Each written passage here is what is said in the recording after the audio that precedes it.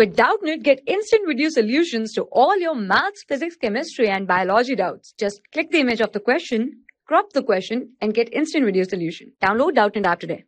Hi students, our question is a piggy bank contains 150 paise coins, 50 rupee 1 coins, 2 coins and 10 rupee 5 coins. So if it is equally likely that one of the coin will fall out when the bank is turned upside down, what is the probability that the coin will be a 50 paise coin and second will not be a rupee 5 coin? So firstly let's find the total number of coins, right? So total number of coins are 150 paise coins, so 100, 51 rupee coins, so 50, right? 22 rupees coins, so plus 20, and 10 rupee 5 coins, so 10. So this is equal to 100 plus 50, 150 plus 2, 20, 170 plus 10, 180. So total number of coins are 180. Now in the question it is asked to find the probability that the coin will be of 50 paise, right?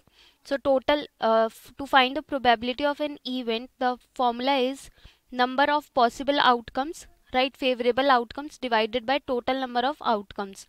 So 50 paise coins are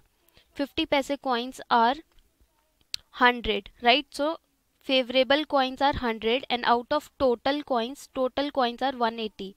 So 0 will be cancelled. The probability will be equal to 10 divided by 18, or we can say 2 into 5, 10, 2 into 9, 18, right? So probability is 5 by 9. Now in the second part it is asked to find the probability that the coin will not be a rupee 5 coin, right? Not be a rupee 5 coin. So firstly we have to add